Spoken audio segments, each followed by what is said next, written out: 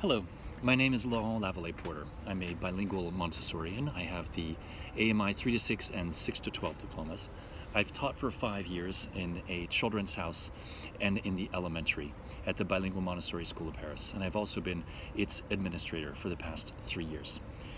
Today I'm going to talk to you about the importance of humility in my Montessori journey in France. At the end of my talk, you'll be able to challenge your assumptions. You'll be able to understand the importance of observation and humility in your work as an adult in the Montessori world. And you'll also be able to reconcile Montessori with the national curriculum. I'm proud to be representing France in this global talk. Thank you.